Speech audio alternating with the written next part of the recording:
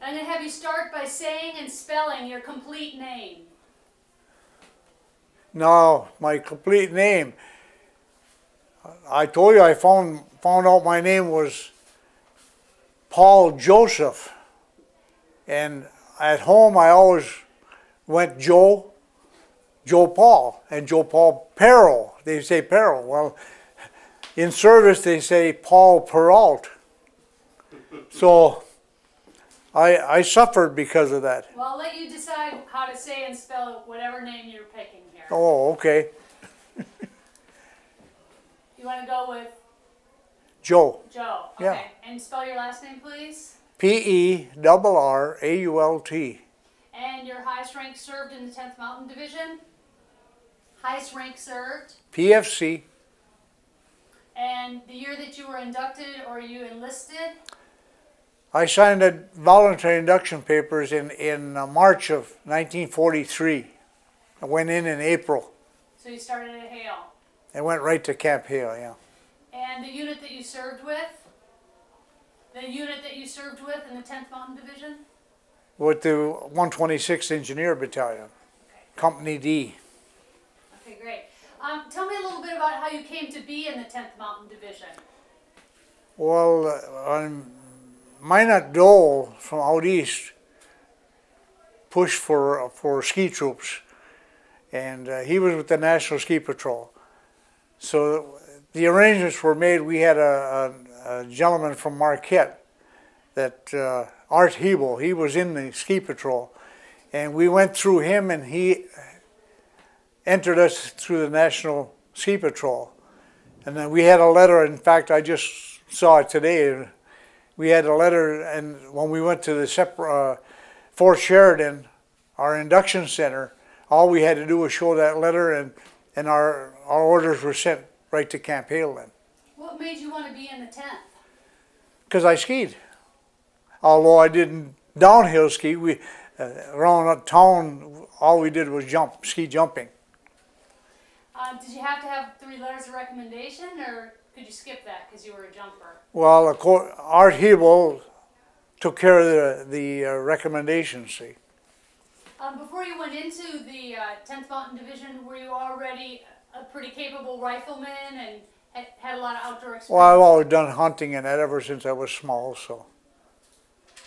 When you got into the 10th, can you just tell me a little bit about what you thought about the quality of the officers? Well, the interesting story to me was when I went up to Camp Hale, of course, the ski troops were the infantry. And I had played trumpet when I was at home in the municipal bands. And I wasn't in the infantry very long, maybe 2 weeks, and the engineers were looking for a bugler. So I got sent down to be a bugler. And when I got down to the engineers, I realized what my dad told me in the First World War, they used to shoot the bugler. So I didn't want them to play that bugle, although I could play it easily. After 2 weeks, the first sergeant sent me out on the field with the rest of the troop. Well, that was a good deal. At least you didn't get shot then, did you?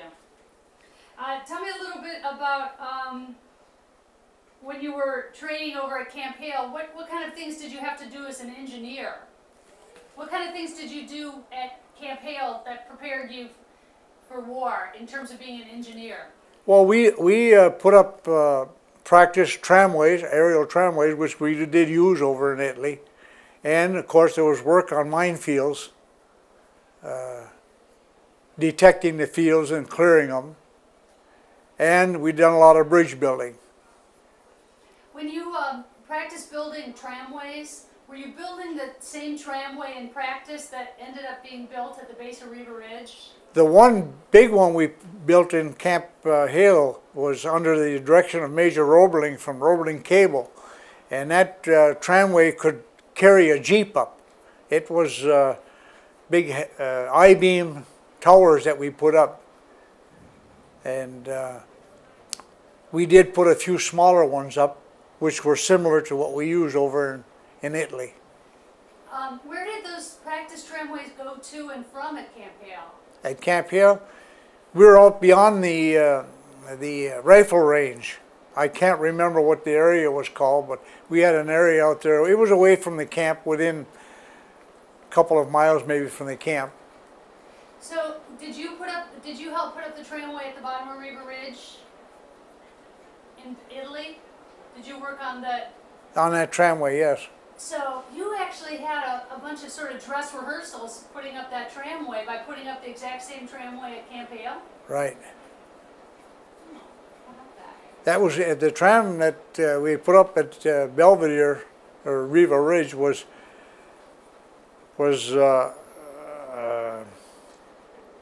how can I say it? It was done at night, in one night. It was a simple towers. They were just two poles crossed at the top, tied, and they were guy wired off. And then the haul cable was tied from the center of that. How did you do it at night? Did you have many lights? The reason they done it at night is because the Germans were on the top of the ridge watching, and you couldn't very well work during the daylight because they were able to shoot at you. So it was decided to done it at night. And did you have very much available light? Pardon? Did you have very much available light to do it at night? No, it mostly in the dark. It wasn't any real moonlight night. I remember that. It wasn't real bright, but it was tools that we worked with, that we knew. We knew what we had. How many of you were there putting together that tramway at Riva Ridge? First of all, we had trouble getting the supplies over.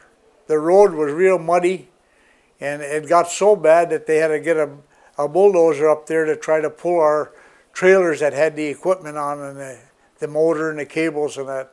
We had a hard time getting that over. That was all done over 2 or 3 days before, which was a good thing. All at night? Because this was all supposedly coordinated with the division moving up the ridge and taking the ridge.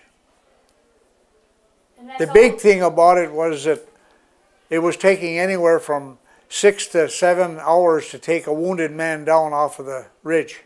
With the tramway, it was between 6 to 8 minutes down, and then they hauled ammunition and supplies back up. When you were building it, were you, this was all before Riva Ridge, though? You kind of started the base of it before Riva Ridge, then? Did you start it before the Riva Ridge operation? Right. We had to start before that. This was all tied in with the invasion of the ridge. Oh, see, I didn't realize they started putting it together before Riva Ridge. I just thought it was all after they captured it. Oh, okay. Well, that makes sense. Did you ever get a ride in it? No, I didn't want to ride in that. That was the basket there. That was for wounded. Although they were able to carry a medic and a wounded man at a time down. So if they had some of the more seriously wounded, they had attendants on the way down. What was the most difficult part about building that tramway? I guess it was trying to climb the hill in the dark and put up the towers. How did you drive the things? How deep did you have to go in with? Wherever they put just like a tent peg, you drove them in. Although they were steel pegs instead. Wow, that's like frozen rock.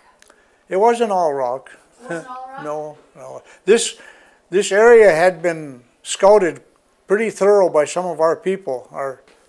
So they knew just where we could go up there and how we could get up there. Because you had to be able to dig a trench with what we call a dead man, a log in the trench and covered to anchor the top of that. Oh.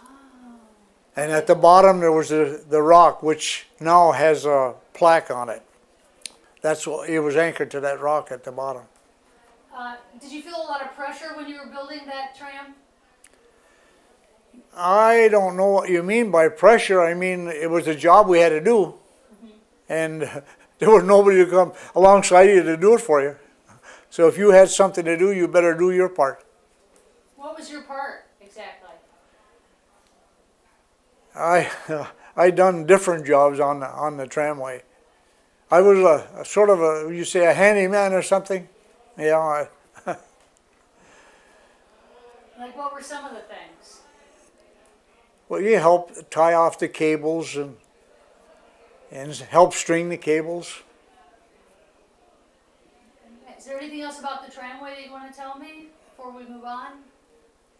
I just feel that it's not publicized enough for how important it was at that time.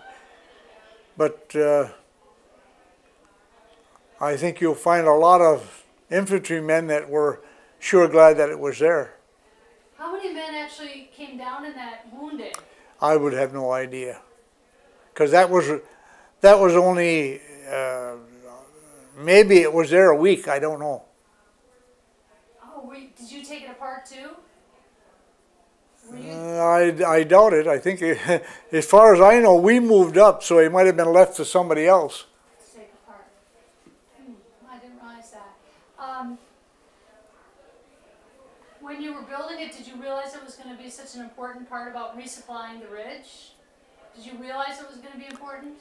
Well, we had to know working at night to put it up, and that it was something. And then when you saw what was happening, when you saw them bringing these people down that fast, you know you had to save some lives. Did you see a lot of wounded people coming down on litters? Well, we didn't all stay. We just had crews running the operation. There might have been 5 or 6 men on the crew that were there, and then they alternated hours. When you were working on the tram, were you able to observe the battle of the different operations of River Ridge? We could hear everything where we were. They were up above. We could hear it. In fact, I remember going over one day with some people from the mess sergeant had food to bring over there, and I was driving a Jeep over. I had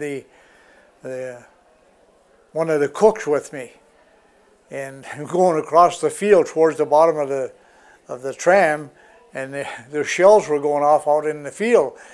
And he asked me what that was. I said, "Well, that's shells." "Get me out of here," he said. See, they could see us moving down below from up on the top. Well, that's a little close, I guess, huh? Now, after you guys moved on forward, what was the next bit of work that you guys had to do after River Ridge? Oh, memory is hard, although I do remember Lake Garda. There were a series, I think, of 5 or 6 tunnels, and it was just steep cliffs down to the lake. And the Germans had blasted 2 of the tunnels. As we were moving up, our people were ferrying infantry around these tunnels in boats. And in the meantime, we were bulldozing to open the tunnels again. So that was quite a job. The Germans were right on the other side of the lake. You could see them moving over there. They could see us moving. Were they? But they were starting to get on the run. And were they still lobbing shells at you guys? oh yeah, yeah. Did you ever duck into the tunnels? No, I don't think I did. But you might duck into the tunnel for cover. Do you remember the April offensive? April offensive? You mean the Po Valley? Yeah, before you went into the Po Valley? Yes, I can remember that very well. Did you clear a lot of minefields then, or what can you tell me about We were that? moving pretty fast going to the Po River. And I remember driving a D7 bulldozer across a good part of the valley, which is a rough ride in a tractor, because they were using our trucks and our equipment that we haul the tractors with for hauling infantry to bring them up to the river. Well, at least you didn't have to walk. No. That's I did walk sometimes because the machine would drift. I'd get out and walk, and then the machine would start to drift, and I'd have to jump on it again. Did you have occasion to clear mines in like the March offensive or your De La Terracia? Well, the one mines deal that I got into with the lieutenant and the sergeant and I went ahead on this small road and we're checking for minefields, and the sergeant got hit. And I brought him back, and then knowing that I had been up that road, I took a Jeep and went back up there, got the sergeant. I ended up with a Silver Star for that. So. Ah, so that's how you got your Silver Star. That's how I got it, yeah. What was the date of that? Do you remember the date? I just looked at it today.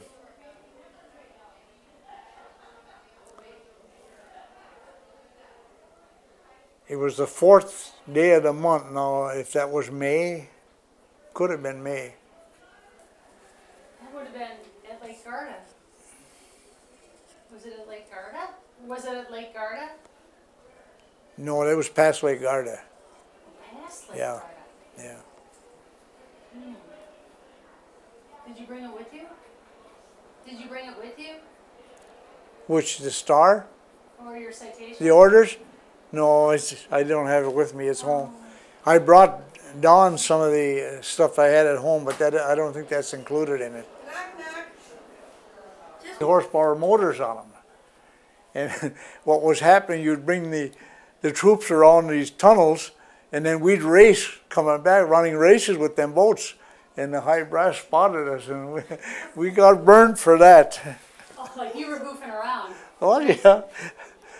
I mean, you're doing this when you think of it, and the Germans are watching you on the other side. Yeah, you're not supposed to be doing that, right? Well, you're not supposed to be running races with the boats. Go back to the Po River and tell me a little bit about what you did as an engineer at the Po River. What I remember most of the Po was when I got there with that D7 dozer. Back from the river back there were banks, high banks, and I had to doze a path through that to get down to the river to put the pontoon bridge in. So I remember doing that.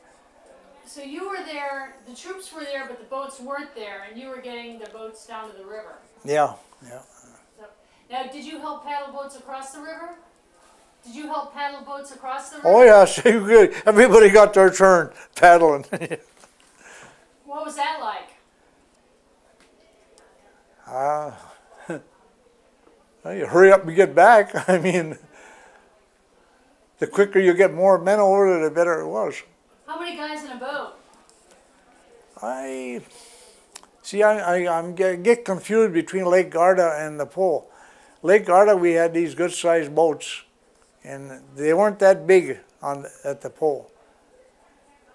But I would say you had at least 12, maybe 15 people, including the 2 engineers that were pedaling. And what was the shelling situation like there? What was the shelling situation like? I didn't get you. What was the shelling situation like as you were going across? They were shelling some, but they had them pretty well under control then. It wasn't that bad for us. How many trips across the Po River did you make? I might have made 2. I mean, you took turns. Now, did you stay around the Po River and work on the bridge then after? Well, that was the next step to get that bridge across. Did you work on that bridge? Oh yes. Yeah. Tell me what it was like to build that bridge. How long? What was it like to build it? How did you build that bridge? Well, we had to run a cable across first because it's all anchored to a cable, and then the pontoons were pushed out there, and then you had your ramps tying them all together. It was a regular bridge. The equipment was designed for where it was going. It was just a matter of the length. So you just keep adding sections of pontoons until you reach the other shore. Yeah. Is that how it works? Mm-hmm. Let's talk about another bridge. Did you work on the Melandroni Bridge? No. Work on that? Yeah. Let's talk a little bit more about clearing the minefield. Well, we had 4 engineer companies, and I don't think D company had that much because we had heavy equipment to work with. but the other companies done a lot of clearing. Now, you said you had to clear a minefield, right? I went up this short road with the lieutenant and the sergeant, yes. Now, what were the events that led to you getting a Silver Star? Well, it was taking care of the sergeant and then getting the jeep and bringing them back through the mines. And were the mines shoe mines, or what kind of mines were they? Could you see what they were? Bouncing betties? I couldn't tell you. I couldn't remember. I know we probed every spot that looked bad. It might have been dug up, and we would always mark them, because then the others would come through and detonate them or take them out. Were you under fire during that time? Not until we got to this farmhouse up there. That's when the sergeant got hit. And then what happened? It happened. I picked him up and carried him into the house, put him on the table, and bandaged him up, and then the lieutenant sent me back to get the jeep. Through that same Done what I was told. Through the same minefield. So you went through that same minefield a couple times. Yeah. It really wasn't a minefield. It was a little road, and they had placed some mines in it. It wasn't a big field, because there was no definite pattern to it. Do you know anybody who stole 2 tanks? Do you know anybody who stole 2 tanks? Where did you hear that story? Yeah. We were stationed in Virginia, and we had a tank crew there, and they had medium and light tanks, and we had guard duty. And a friend of mine and I went out on guard duty, and I drove bulldozer, so I thought I could drive a tank. So he said, we should go for a ride. He said, I'd like to ride in the tank. So we jumped in the tank, got it started, and off we went. We didn't go very far, and it stopped. What are we going to do now? Here we're on guard duty, so I told him we better go get another one and try to pull this one back. So we got another one, got as far as the other tank, and that stopped. Then I figured we're gonna go to prison for sure. So we went back, and this tank crew were assigned to us, so they weren't like of the company. So they started to laugh right away. So 2 of the guys come back with us, and what had happened was there was a shut-off valve for fuel. And when they parked the tank, they always shut that off. I didn't know that. So then he told us, you want a ride? He said, I'll give you a ride. And he did give us a ride. A good thing there's seat belts in it, because we had a ride. But those things happen, I guess. Did you get in trouble? No, never heard nothing. They never said nothing, so. It would have really been bad because of the fact that we were on guard. Oh, I think there were lots of tricks like that pulled in service. Boys will be boys. Yeah. Well, do you know anybody who stole onions? Stole onions? Stole onions? No. Steal onions ever? I ate onions like apples when I was a youngster at home, but not in service. Somebody told me to ask you about stealing onions. Peeling onions. Oh, well, he said stealing. Well, maybe he said peeling. Maybe I'm deaf. Well, we got a crew that works for the Elks Club and the VFW, and we peel onions and potatoes for pasties. Well, that might be a little off topic. I don't know who you've been talking to, but I'd like to find out. Get some tips. How about if we talk a little bit more? Is there anything else you want to tell us about your service in Italy before we move on? I want to talk a little bit about your ski team experience. Anything about my service? In Italy, yeah. Like, what's your most memorable experience when you think about it? Getting back home. Yeah. That was a great feeling. We landed in Virginia, and had a troop train coming to Camp McCoy, and we were in the stockyards in Chicago when the war was over. So there was a lot of horns blowing, whistles, sirens, and there was another troop train alongside of us that were heading to the Pacific. Those fellows jumped out of them cars and they hit right for town. Because I remember talking to a lieutenant from the train, and he said, what are you going to do? He said, you can't shoot them all. He said, we just got to hope they come back. The war was over with. They weren't. What was the worst experience that you had during battle? The work experience? Worst experience.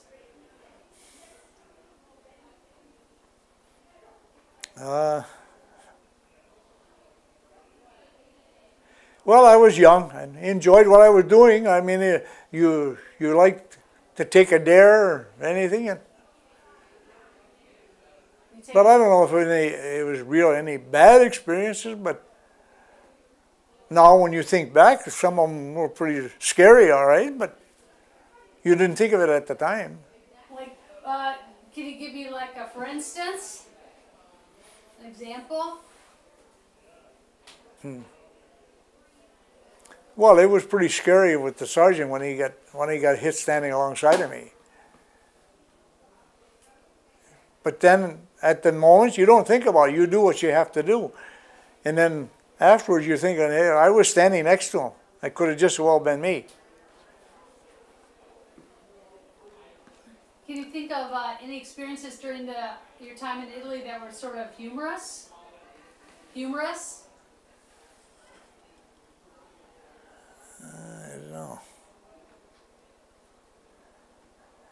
I don't know. Okay.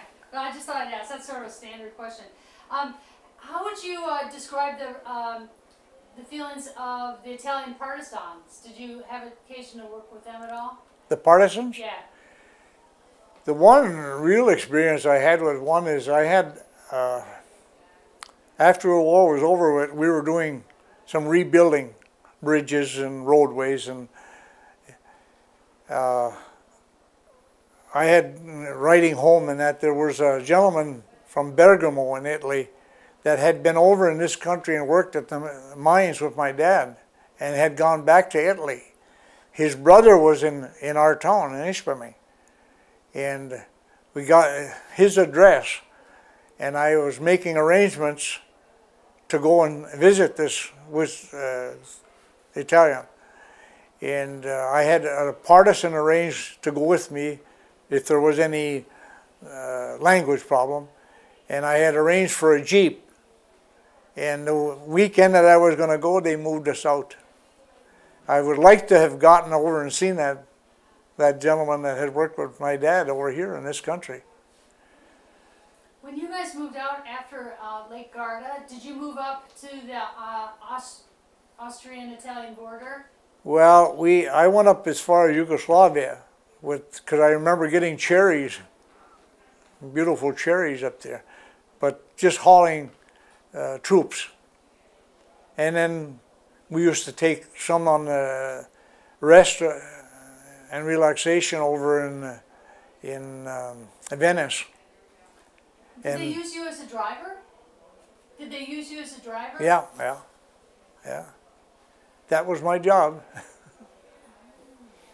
So you did a lot of driving and between here and there. Oh, see, I never knew that.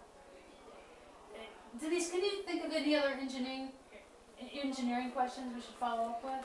Because you know so much more about that. Well, I mean, we covered the Poe, and yeah, Daddy had a funny story about the wine. I don't know if he remembers a farmhouse that had a bunch of wine. Do you remember a farmhouse that had a bunch of wine? Do you remember a farmhouse that had a bunch of wine? Oh, we had a lot of wine up around Lake Garda. We ran into a warehouse. And not only wine, vodka and everything else. Everybody got a bottle. You didn't know what you were going to get when you went through the line. They give you a bottle, whatever it was. What did you get? I don't know what it was, but I traded it for candy. Well, that shows where you were at. That's good. That's good. Might have some cavities, but that's no trouble. Can you think of anything else about the wine? The farmhouse? Well, there was a lot of big heads for a while. A lot of people suffering. A lot of hangovers? Oh, a lot of hangovers? Yes. Is that what you mean? What was it that got you through during some of the more difficult moments? Well, I think prayer. I'm Catholic, and I never miss going to church.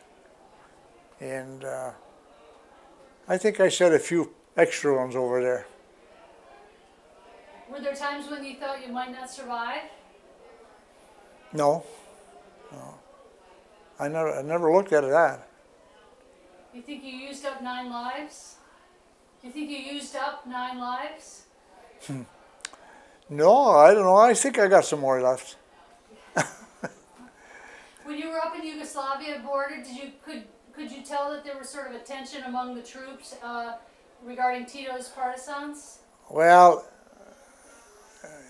it was so quick when we were there that we never stayed long, and it was mostly a loop and passing around, that's all. Drop off troops or whatever and keep going, I mean. But after the war was over in Italy, it was great. I mean, boy, everybody was applauding you. And what do you remember about the day that the war ended? There was armistice in Italy. That would have been May 2nd.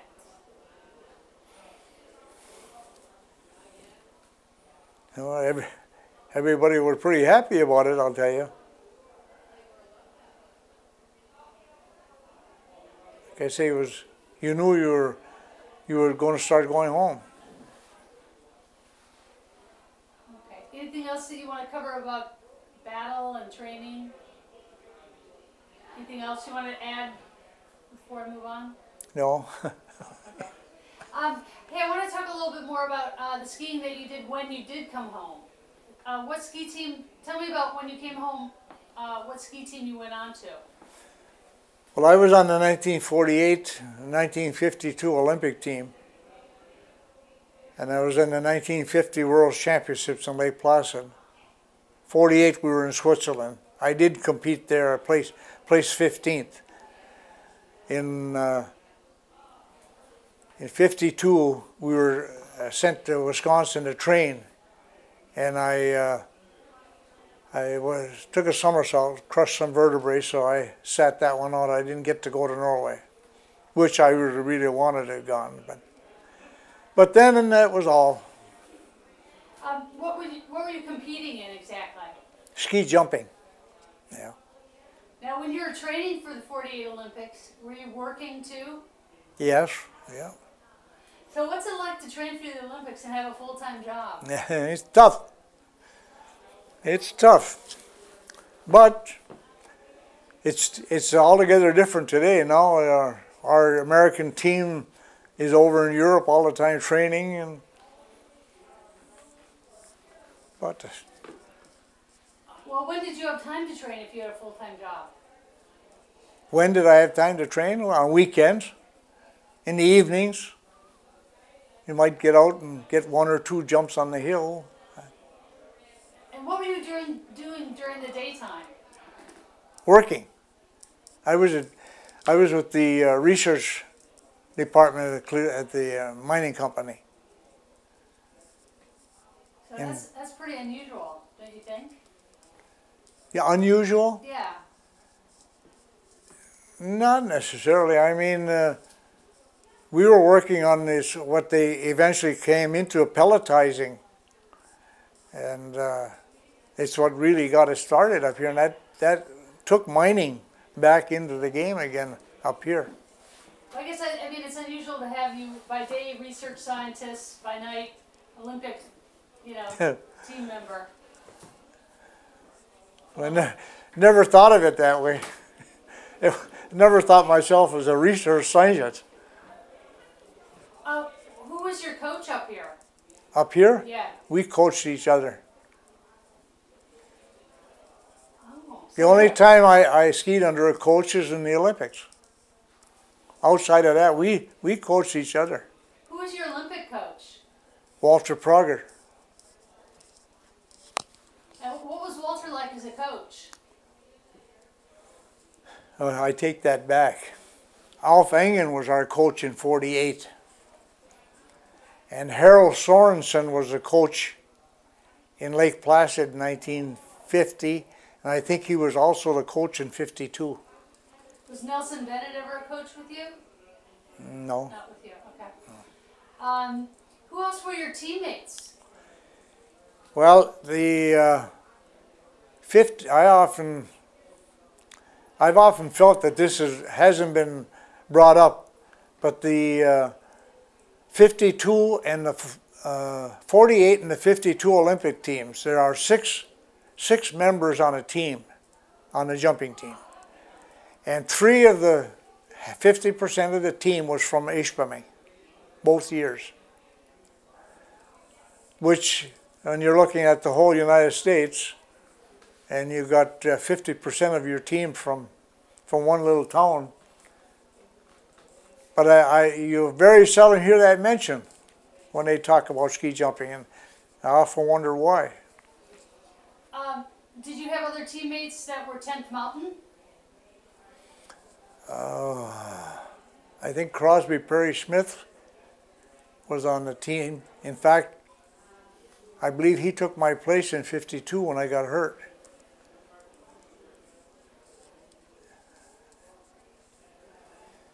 And there were some others, and offhand I can't think of them. Of course, Alf Engen, his brother, one of his brothers was in the 10th Mountain. Now, at that same time, in the downhill ski team, there was a number of 10th guys. Were you aware of that? The downhill team? Yeah, that had other 10th guys in it? Well, Gordon Wren was one on the team that in 1948, I think he should have competed in all 4 events. But he had to take 2, and he picked the jumping, special jumping, and the combine, and which is cross country and jumping. But when we were training in Davos, I watched him many times over with the slalom and the downhill team, and he was as good as any of them over there. But they wouldn't allow him to compete in 4 events. Well, if he's that good, why wouldn't? I guess they don't want anybody monopolizing. Is that why? I don't know what the reasoning are, but when you came off the team in the last time you were on, did you go back to the same job or did you do something else? I was still in the same work, research work, yeah. And then did you go on to coach others? Coach? Coach? I started a junior ski club at home, and that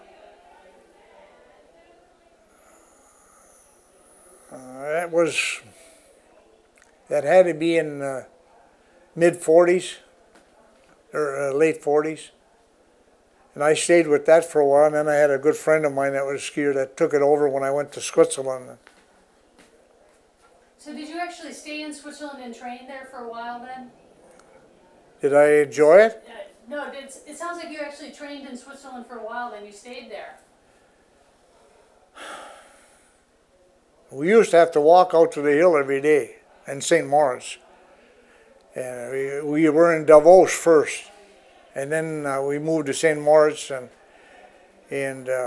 we used to walk out to the hill and back every day. Now, as a ski jumper, now you got to tell me some of the tips. What are your top tips for not crashing and burning when you're ski jumping? What's the key secrets? I couldn't tell you. It's so different today. Ski jumping is so much different today. Well, how was it? Every skier that comes off today, they look alike. Really? Well, how was it in your day? Because you ski with your skis in a certain position today. And we didn't do that. We wanted to ski close together. But there's a theory behind it that you get more lift. As an airplane wing goes through the air, you form a partial vacuum over the top, which gives you lift. Well, if you've got two skis out here and the body in between, you're getting lift from three. Where if your skis are in front of you and you're over them, you only got the one plane for lift.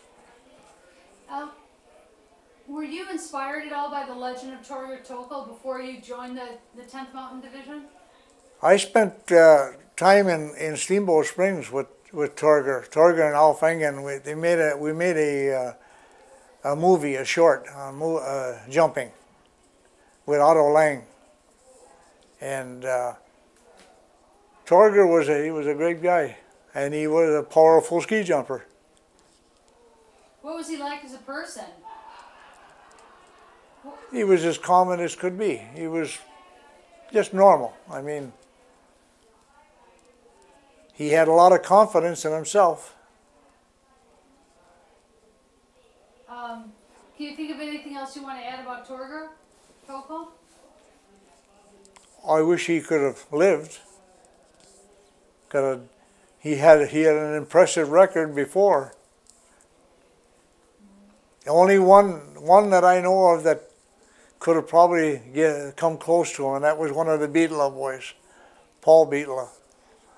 And he was hurt and died from it in a fall in St. Paul, Minnesota. Up to that point, he was untouchable. How do you think that being in the 10th Mountain Division shaped your life? How do you think being in the 10th Mountain Division shaped your life? How it shaped my life? Maybe I grew up a little quicker. I was just 18 when I went in.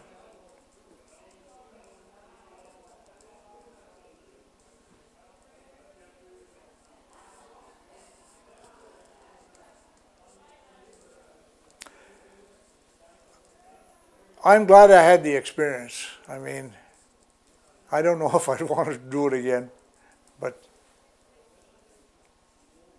there's a difference in age now too, so. What does it mean to you to have been in the 10th Mountain Division? What does it mean to you to have been in the 10th Mountain Division? Well, with the Alumni Association, and now with our descendants, I'm sort of proud, because so many people that were in service in different organizations and that, and you don't hear them talk about what we have.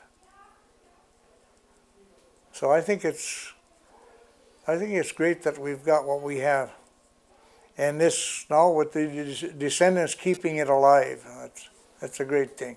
What kind of legacy does the 10th Mountain Division leave? What kind of legacy does the 10th Mountain Division leave?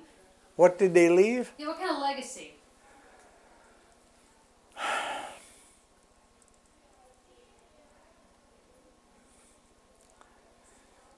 Well, I think the scholarships that they've taken care of, it's helped a lot of youngsters. And I think it's helped the present 10th to have that name when they know what's happened with us way back. At the time that you were in the 10th, could you tell that you guys were really special? At the time you were in the 10th, could you tell that you guys were really special? Well, you always feel like your unit is the best.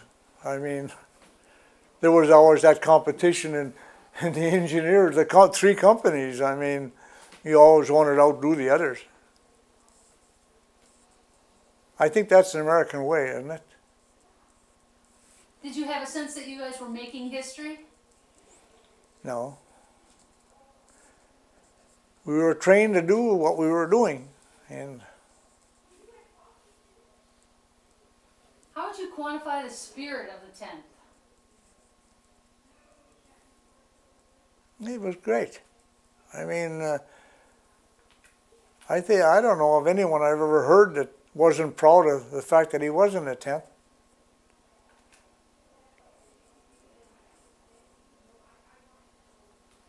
Do you think of anything else that we should add? No. Anybody else? The ducks, well, on Guardia, those boats that you were running, it was called the ducks? The ducks on Guardia, those boats, what were they called?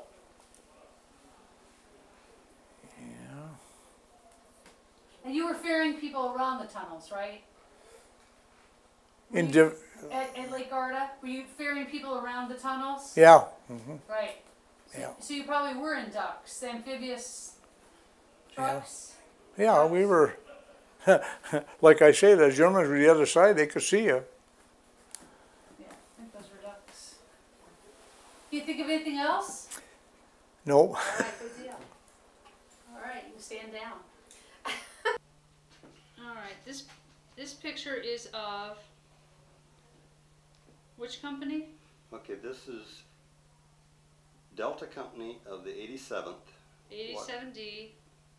And taken in Italy, somewhere in Italy. Okay. And what can you tell me about your dad? Okay, my dad was the squad leader of this motley crew, and he's the man with the dog. Bottom left of the picture. That's a double. There's two of the same picture there. I printed it out as a double. I have you move towards me so the light comes back. I printed that out like that so I could cut that in half and send one to the Denver with whoever takes that stuff. Okay, True good deal. everything. Okay, and this is which unit again? This is a photograph of the same. The three guys on the right are with my dad. This is down at camp, the camp in Texas. Camp Swift? Swift. Mm-hmm. While they were stationed at Camp Swift, the three of those would go to Mr. Tapia's ranch on leave. The three of them would go out and play cowboy as much as they could while they were down Swift. And these four guys are from 87. Well, the man on the left is Mr. Tapia. He's the father of Chuck Tapia, which is the next man to him, to the right. And his son was in with my dad, and one of his best friends, 87 Delta. Well, that probably 87th Bravo at this point, because he was in 87 Bravo until he got to Italy, and then he went to Special Weapons. And to his right is Davy Beitzel, Beitzell. He was from Cucamonga, New Mexico, maybe. And he was my dad's very best friend through that part. So your dad is the tall guy, second. No. My dad's the guy on the far right. Far right. Okay. Mm-hmm. Got it. With the cocked hat and the grabbing his belt. And that's Francis E. Williams. Like I said, this was out of Camp Swift, and they would just try to get away every chance they got and go up to Mr. Tapia's place. He had a ranch down there. So the three of those guys, the three GIs, went to Italy together and stayed in the 87th. And they all came home. As far as I know, Chuck Tapia is still alive, supposed to be living down in Pueblo, Colorado. Davy Beitzel lived until 1988 and passed away. And my dad passed away in 92.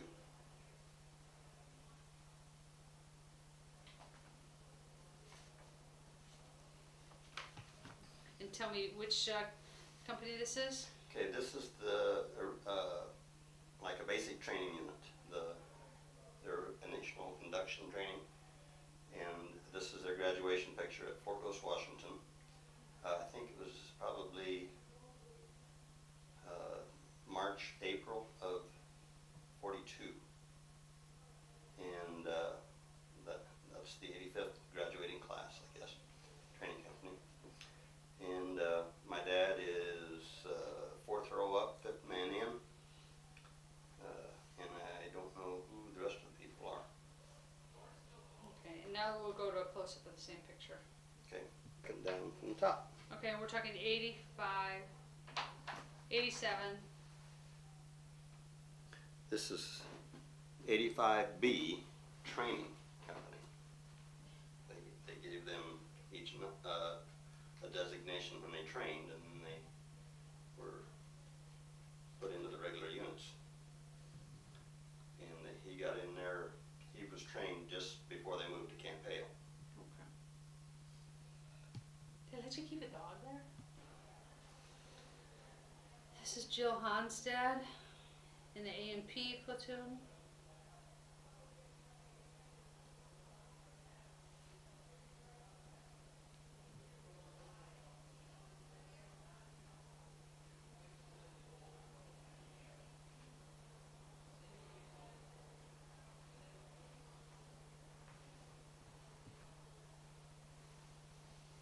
This is Jill Honstad, A&P platoon.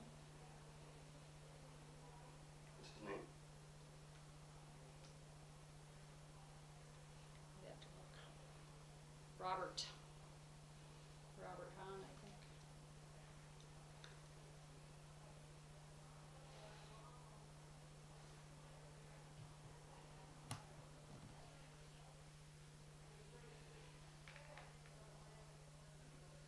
This is Robert Hahn on leave in Florence.